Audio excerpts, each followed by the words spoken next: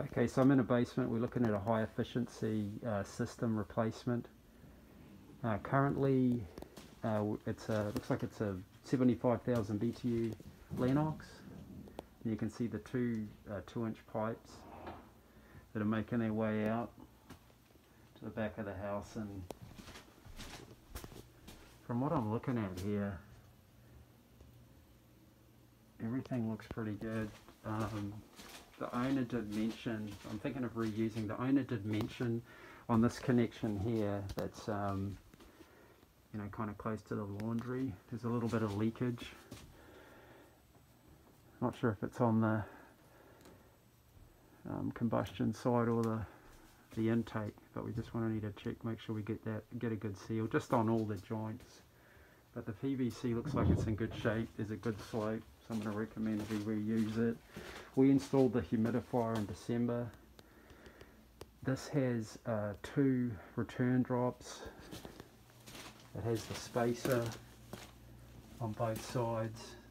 Really well installed, probably one of the best installs I've seen in a while. So I want to keep the return drops. We've got room to come back with media filter on either side.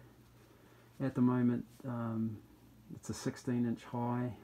We've got plenty of height, so we'll put the furnace on a base and then come back with probably the 20 by 25 either side. Line set's good too. We'll reuse that. It's a pretty straight run. Looking back, probably 20, 25 feet. And then the drain. Just redo the condensation lines. There's a drain right around the back there. You can see it right next to that water heater. Electrics is good. And then let's see where this gas is coming in here. Oh, it's just coming in through the back. Down here. You can see that shut off just kind of tucked in close to that condensation line. As far as the access is concerned, it is a walkout. You just got to kind of make your way around and out. Well, there actually was another door just at the back there, and that leads out. And there's a walkout. You can either go left or right. And then the electric panel, if you need it, it's in the back right corner. It's marked. You can see the 30 amps on the AC. Yeah,